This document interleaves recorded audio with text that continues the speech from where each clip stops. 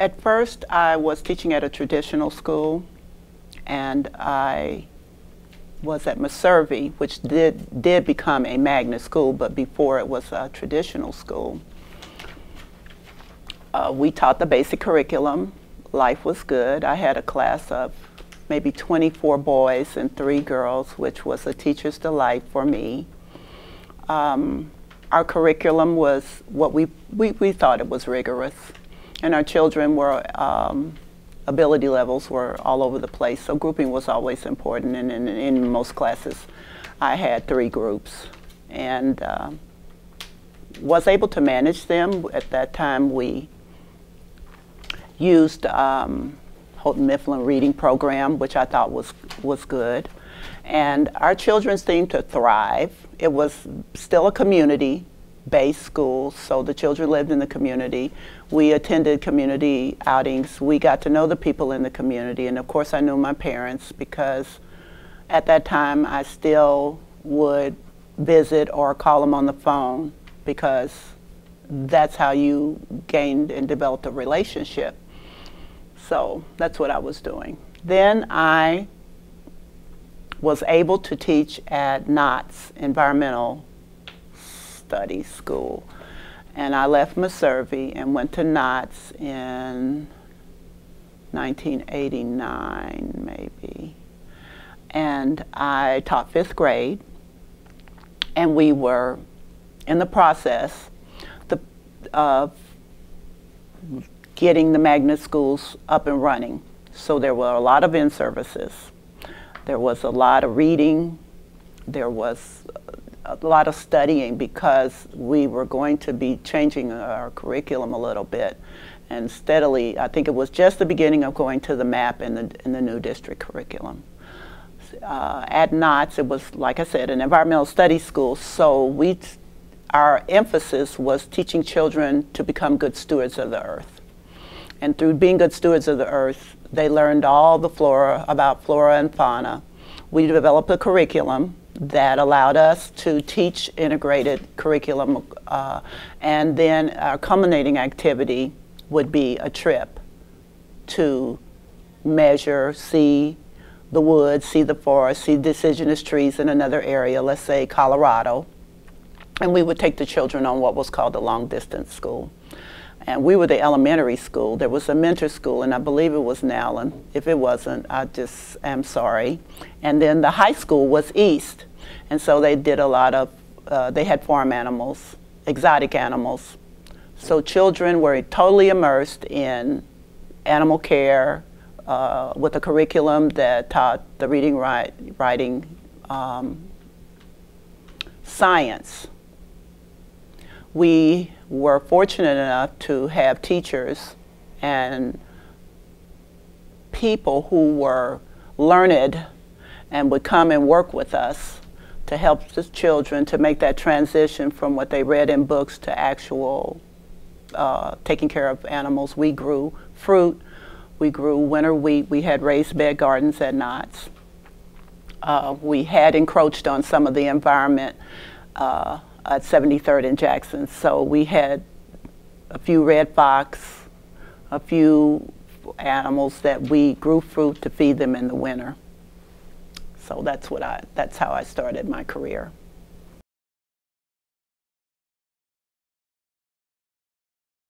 There were 2, if memory serves me correct. The first one was busing north to south, and if the directions are wrong, charge it to my head, not my heart. It appeared that 4, 5, and 6, and when I started teaching 7th grade was in elementary school, but I believe when we started busing, 4, 5, and 6 was in elementary school. They would go to a predominantly white area. We interchanged, and teachers collaborated with lesson plans. We collaborated with meetings to get culturally correct, and the kindergarten stayed in their community. The kindergartners were not affected. 1, 2, and 3 went one way, 4, 5, and 6 went another direction. Then the magnet plan kind of catapulted that, and that we were looking to attract people back to public school with the magnet themes and courses that we thought that would be alluring, and they would want to come and be participants in the programs provided by the school district.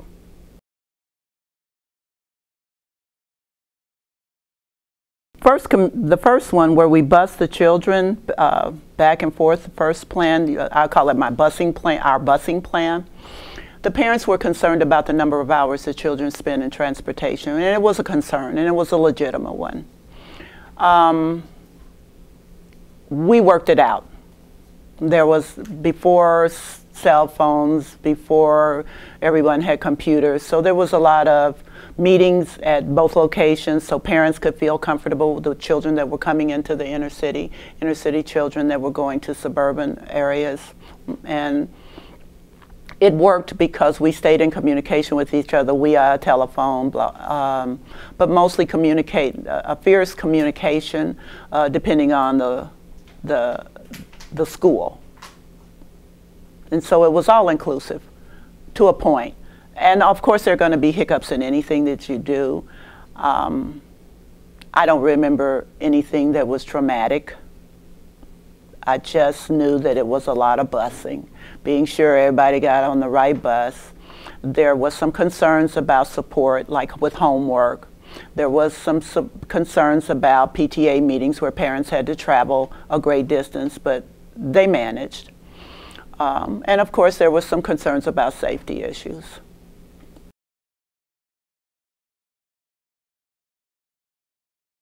I believe the traditional schools were not treated equitably. All the money was poured into magnet and the magnet theme. And the traditional schools, they got a portion of the money, but not the lion's share like the magnet schools did. And so that's going to cause some concern. And it's not that education suffered, because good teaching was going on in both arenas. But there was still that sense of magnet schools were pushed and traditional schools were not. And there was more money for teachers. However, overall, I believe all teachers did see some increase in salary, some. I don't remember how much. And when you were at the top of the salary scale at that point, you did not see much. But let's say new teachers coming in. To attract new teachers, the salary was great. And at one point, Kansas City paid well. And there were great in-services to support teaching and to support classroom instruction. So the attitude was, if you were at a magnet school, you had died and gone to heaven. If you were at a traditional school, you worked a little harder, and you probably supplied some of your own supplies. As any teacher would know, some of your supplies came out of pocket. So that was the difference. I don't think it was an intentional thing. I think it was the push to get the population coming back to public school.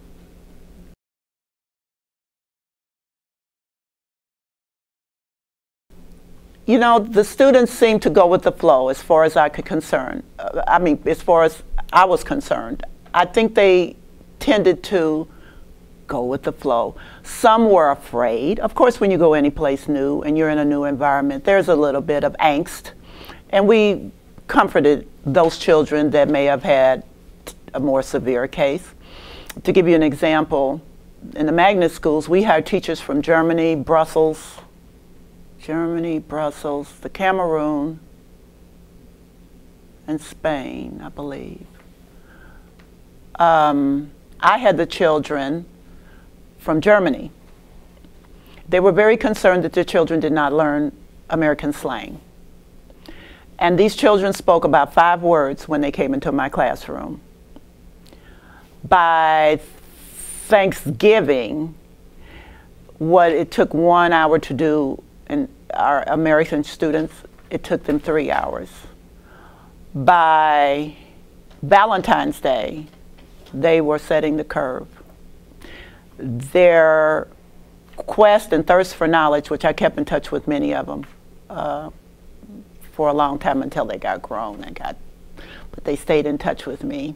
And when I was in Paris, 2001 or 2002, I communicated with some of the German teachers because I was as close as I was going to get to them, and they were really trying to get to Paris to visit with me, but you know, we were on a tight schedule. But I did stay in touch with most of my parents, even when they left Kansas City and they went back to their countries.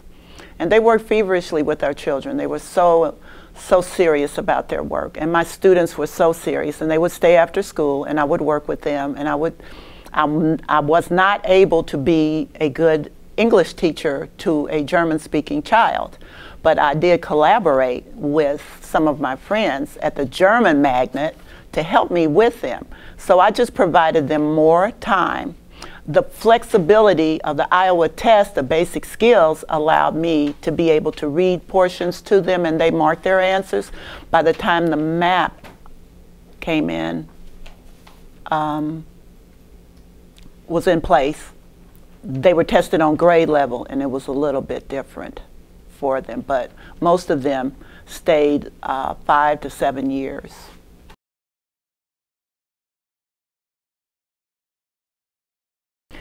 That's interesting, that I was receptive, that I was open-minded, that I did my very best to accommodate children at all ability levels. When they came into the classroom, and some of them had never had a black teacher or African American teacher, they had never had one, and there might have been some concern about my ability. But after a while, all was well. And they thrived in my classroom.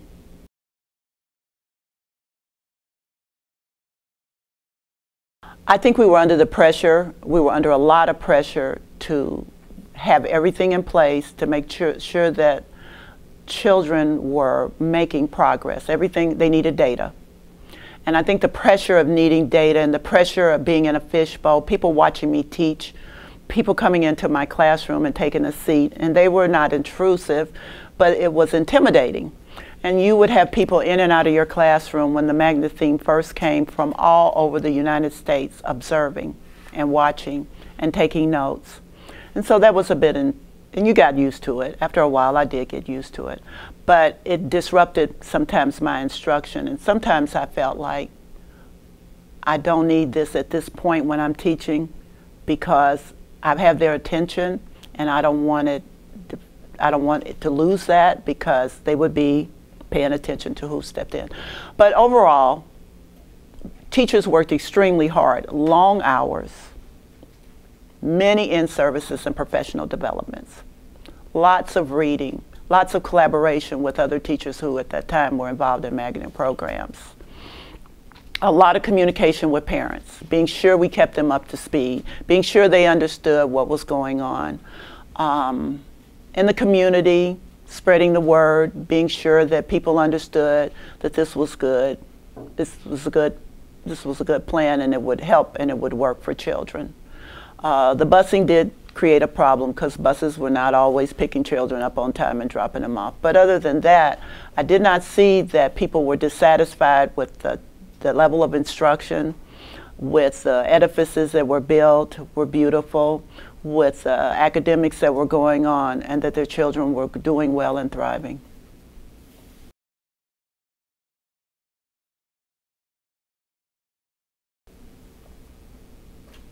Let's use knots, since that was an environmental studies school. Our academic outcome, we had a science teacher. Matter of fact, we had a science teacher for pre-K. We had one for intermediate and one for 5.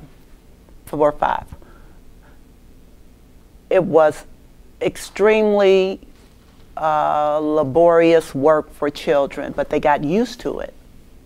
At first, they were a little bit concerned, and at first they felt like we worked them too hard. But then their parents were concerned about the level of work also, because not only did they have to learn those things about environmental studies, they just had to learn the basic curriculum for that grade level. So there was an intense amount of what I call preparation time. We needed that time because we were coming at school at 6 in magnet schools, and we were leaving at 7 and 8. And that wasn't mandatory. That's just what good teachers did. You had to get your work done. You had to teach all day, and then you had to get your work done. And if it took you to 6 or 7 o'clock, it took you to 6 or 7 o'clock. And we did that for years, and we were happy.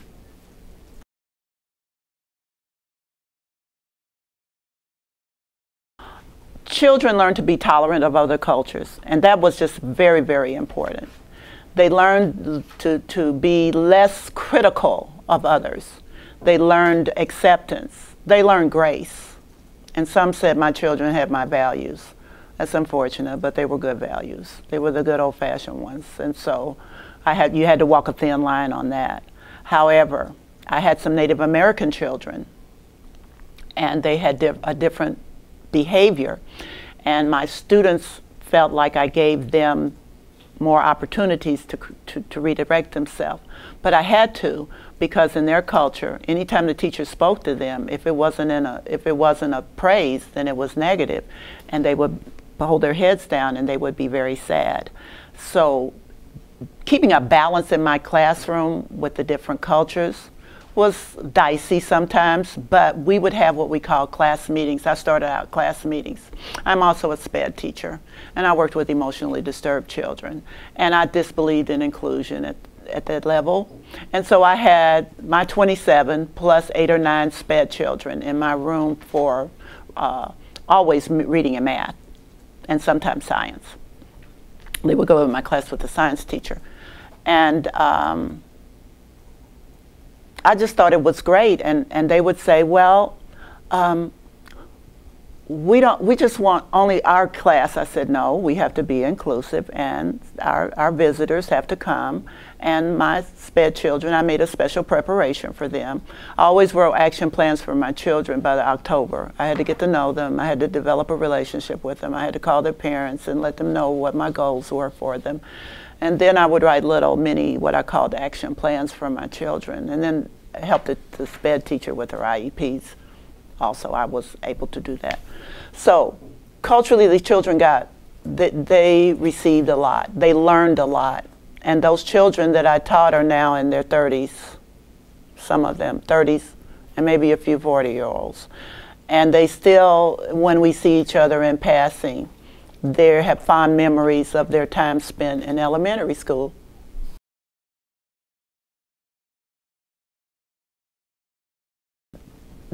That, to me, was one of the challenging questions, because what I looked at was, we collaborated with the business industry. What are you looking for in a good employee?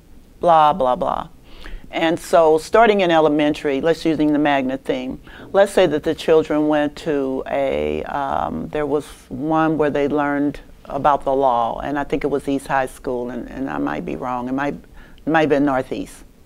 No, East was one, Northeast. And they learned a lot about government and civics, what we would have called back in my day civics. And so it started a little bit in elementary school, and then they had the junior high and the high school. Well, those children would do apprenticeships with businesses and law firms. They would learn a little bit about clerking. They would learn what a day in court looked like. They would go to City Hall and they would sit in on the meetings. So what we were trying to do was start from the inception, which are small children, and then keep them directed into coursework that would transfer into high school, that would transfer into getting a job in the city or other cities in the future. Future work, employees.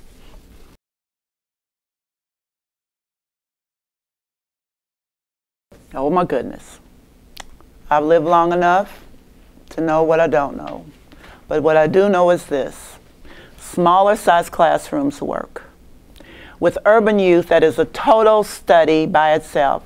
And I have discussed this with my collegiate friends about what are you doing to prepare teachers for the urban child, because that is a different child, and because I'm totally been immersed in it all my teaching career, I feel I know something about it. And I know that small classrooms work. I know that wraparound services need to be provided. I know that children come to school and they have had experiences that are unimaginable, and we want them to sit in a chair all day and listen to us talk and learn. That is so unfortunate that we're still operating like that. We need counselors. We need huge counseling for children, some children. Most of them are coming to school, and school is the only safe place. So yes, we get to see some of their bad acts because they know we're not going to harm them. However, we need to think about how we can address those children. We used to call them at risk, but they're not. It's a whole community, and it's a whole family of them. I mean, I haven't cried in years, but I was just heartbroken. I had a family this past school year. I'm an intervention teacher at the Troost Elementary, and they were homeless. And believe it or not, the district tries to do its best, but it is a societal problem as well, and we're having more and more of these types of situations that impact the learning of small children. I have children that haven't been to school in 3 years, and they're in the 4th grade. I'm concerned. And I know how to develop and tailor a plan to support that child, but realistically, you're not going to be able to catch them up. What you'll need to do is teach them how to survive and thrive in society with basic, what I call real life skills. And somewhere I read, and I don't know when, but I was always, we were always like studying brain-based information. And I want to be sure I quote myself right, that when I'm working with children, that is, the science piece is so important to me. And so I want to know what stops a fellow from learning. I went to school, I worked at O&M at one point in my life, and we did BISC, and there was a triage piece to the BISC that I truly enjoyed because I had some people that I had to get ready for school. And one of the things I learned is that research tells us that by age 10, you lose 50% of your ability to acquire language. So if that happens, if a student isn't reading on grade level by by 1st grade, they have to work twice as long and twice as hard to get work done. And we are inundated with children who are not reading on grade level. So our job is to sit down, our job as teachers, we need to sit down and take a look at our population and see exactly where they are academically. And I know tests just give us a piece of the pie, but you can do what I call just conversations with children. Some children are very intellectually smart with conversation, but they cannot decipher and read and write the text. So we need to develop and not be held to these unrealistic time spans about where to get so-and-so from point A to point B. And that is my concern. And my concern is early intervention. You cannot talk about children are not on grade level at 5th grade and expect them to be anywhere near that if their deficit is 3 or more years. But what we can do is work to get them up a year. Work hard. And we cannot expect these children to have our values and go home and their parents are going to sit down with them and help them, because they're not. So we are the first thing and we're their last hope. And we have to get something done during the day. And I know that sounds a bit optimistic, but it can be done. It just can't be done on the unrealistic time frames of some school districts. And we can't just mark them off the list because they're slow or it takes them more opportunities. I'm an LD teacher.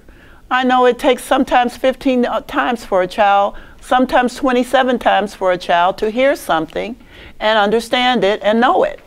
Some may even take as many as 100. Well, no, we can't spend the whole day with that one child, and I understand that.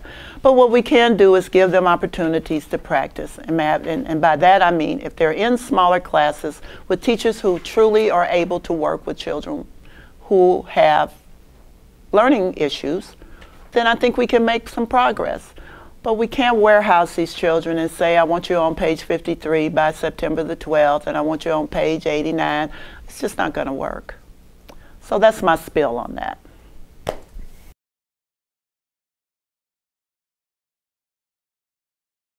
We never would get a handle on school integration realistically because people moved.